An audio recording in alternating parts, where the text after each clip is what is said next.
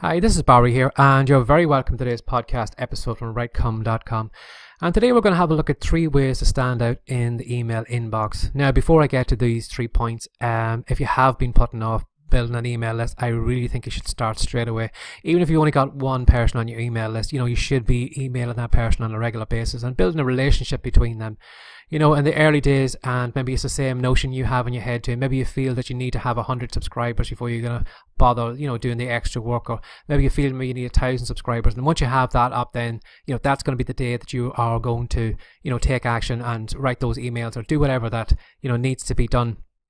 And I'm here to tell you that, when you think about it, I would rather make my mistakes in front of 10 people than 1,000 people. And it's probably the same for you too. You're going to make mistakes in the very beginning when you're writing your emails. You're going to be writing content maybe that people aren't interested in.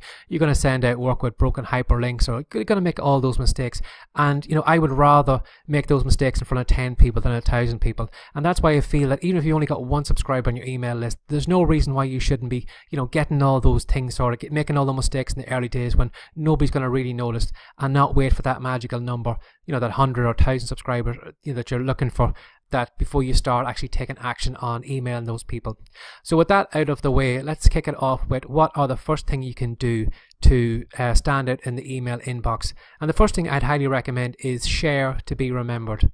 When I go to my email inbox, I know if I open it right now and I go through the 10 or 15 emails that are in there, there's hardly anybody in there that I'm going to remember after I close the email inbox. There's so many marketers that are emailing me on a regular basis, and after reading maybe 2 or 3 emails, they just kind of go into this kind of big ball of blandness where I can't tell one person from the other. And maybe it's going to be the same for you too. You're going to get emails from people and you're going to say, I don't remember buying anything off that person, or how do I know this person, or how did they get my email address? And it's a sad thing that when you see a person's name in the email inbox, when you've got no connection with them, when you can't remember anything about them, I think that's they've done they haven't done themselves any favors, because that's the first thing you need to do, is to share to be remembered. When you're listening to this podcast episode, if I said to you, my name is Barry J. McDonald, my wife's Catherine, I've got 4 kids, 3 boys and a girl, and I've got 2 dogs. Well, I used to have 2 dogs until recently when we had to get one put down. You're going to go away from this podcast and you're going to know a little bit more about me. And so it is with your emails. You should be sharing things about yourself, letting people in to know more about you. To, for example, one of the emails I wrote recently to my list was about an accident I nearly had years and years ago on a motorbike when I was driving home on a foggy night, and in a split second this kind of shadow passed by me and I didn't know what it was. So I looked in the rear view mirror of the bike, and there was a cow standing in the middle of the road. So if I had been maybe 2 feet to the right, I probably would have slammed into that cow, and who knows, I mightn't be here because of that. So I had shared that moment in my email, and I'm sure some of my subscribers still remember that. There was another time I shared another story of where I was helping my father out with the truck, and I pulled down a load of all these metal bars on top of my legs, and they were, I was trapped and pinned down, and my father was sure that my legs were crushed. So I had gone through the whole story of how he, saved me, pulled me out, and my legs were fine.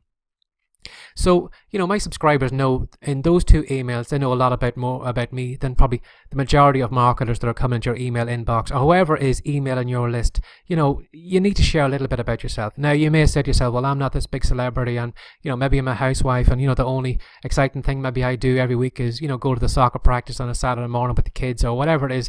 I haven't got this fantastic lifestyle, or, the Instagram thing where I'm touring all around the world, I'm going to these fancy events, and I'm just this and I'm just that. You don't need to have all those different things. I would be the same myself. I wouldn't put myself up in this kind of glam or kind of huge kind of lifestyle, I'm touring the world or anything like that. I would just say to myself, I'm working at home, Dad, I have crazy things happen to me. The kids say something silly in the car, or I made this stupid mistake, or I made a fool out of myself, or this thing from my childhood, I'll always remember it. And these are the kind of things that I bring up in my emails. And because of that, then, those small things are little things that are building a bond between me and that, that subscriber.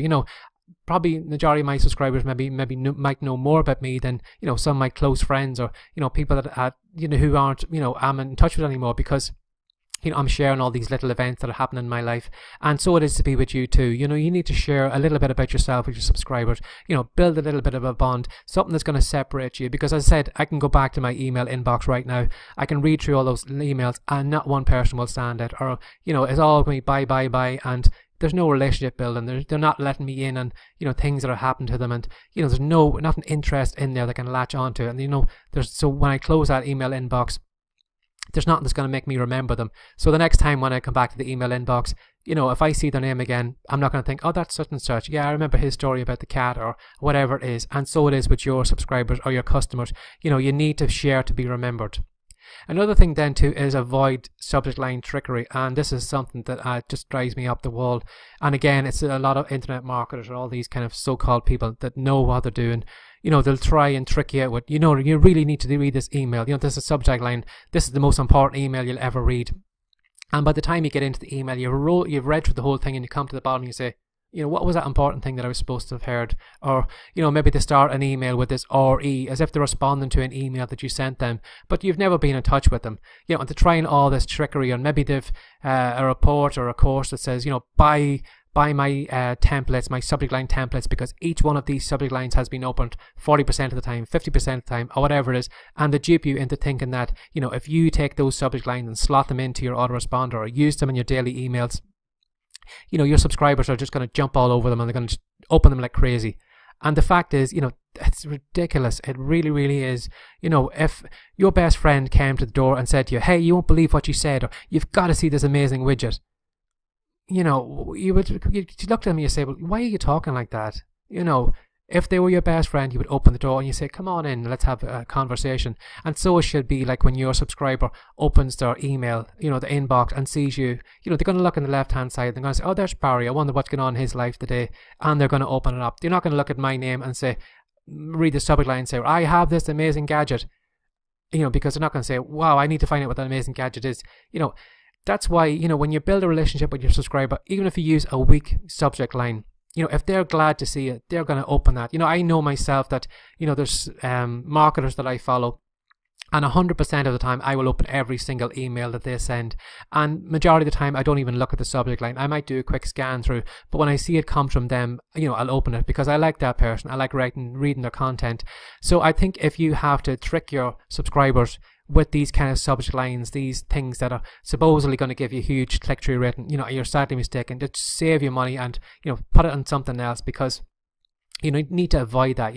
That just tells me then that you have no connection with that subscriber. When you have to stoop that low, to have to get all these kind of trickery and that in to get people to open your emails. So build a relationship with them and avoid that thing. Just, don't be that friend that comes to the door shouting out these weird slogans just to get someone's attention, because you're just going to make yourself look like an idiot.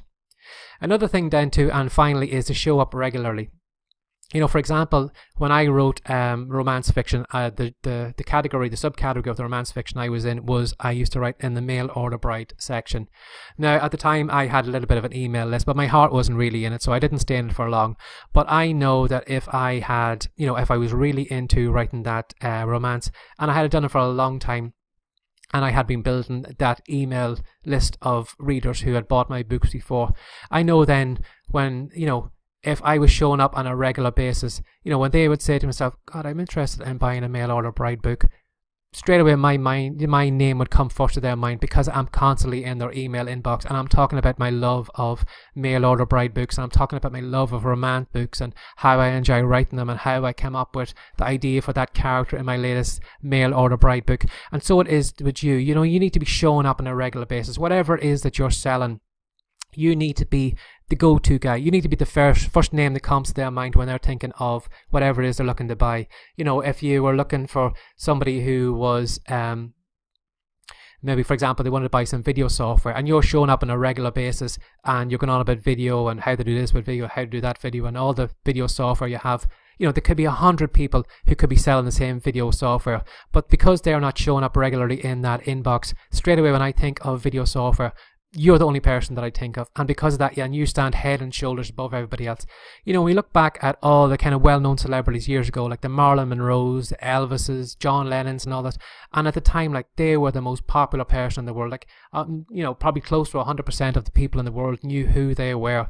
And you ask kids nowadays, who's Marilyn Monroe, who's John Lennon, who's Elvis, and they look at you and they go, who?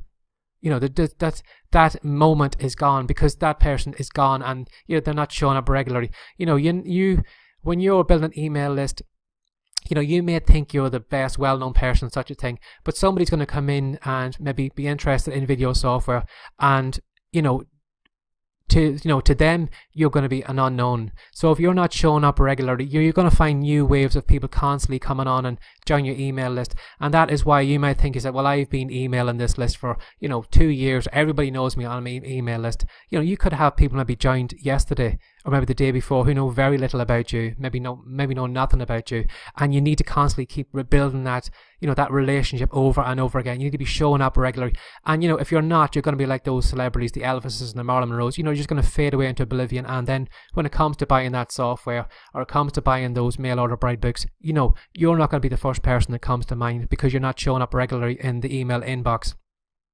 So those are 3 things I highly recommend that you should pay attention to when you are writing your emails. Show up regularly. Avoid the subline trickery. Build a relationship with your subscriber, that when they see your name in the email inbox, they're going to know who you are, and they're going to enjoy finding out what's going on in your life. They want to know a little bit more about you, and share to be remembered. So if you enjoyed this podcast episode, I would really, really appreciate it if you would share it with even one more person, or go onto social media and send a tweet out or a like, or tell people what you're listening to and what you've learned. It would be really, really appreciated.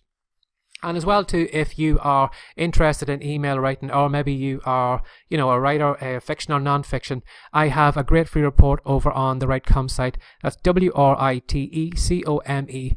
And the great free report is called Words, Wisdom and Winning. And it's going to show you secret tricks and tips and things that I have learned over the years that have, saved me time and, saved me money, and stop me making the stupid mistakes I had made previously beforehand. And you can pick up a free copy if you just come straight over to the site. You'll find it there. So as always, thanks for sharing your time with me again today. It's been really, really appreciated, and take care and have a great day. Bye bye.